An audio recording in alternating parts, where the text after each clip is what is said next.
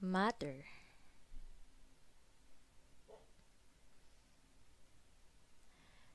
Anything occupied space and has mass.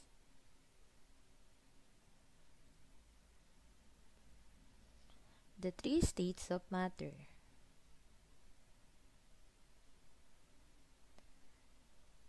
Solid, it has definite shape and volume. Liquid, it has no definite shape but has definite volume. Gas, it has no definite shape and volume.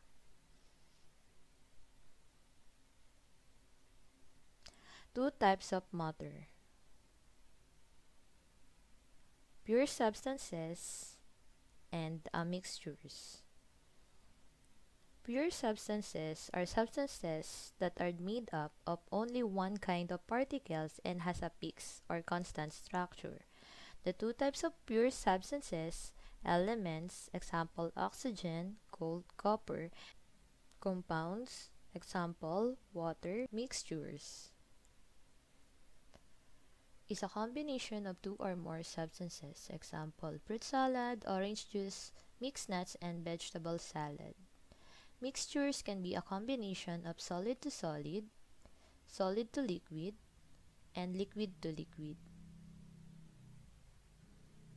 Solid to solid, example, mixed nuts and vegetable salad. Solid to liquid, examples, cereals and milk, sinigang na hipon.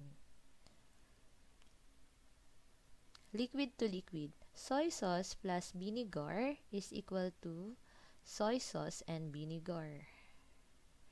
Two types of mixtures.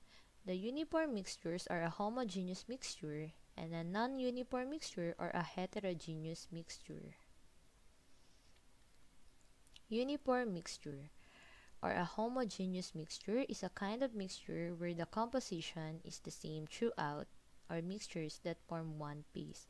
Example, soy sauce and vinegar. Homo means one and geneous means kind. Non-uniform mixture. Heterogeneous mixture.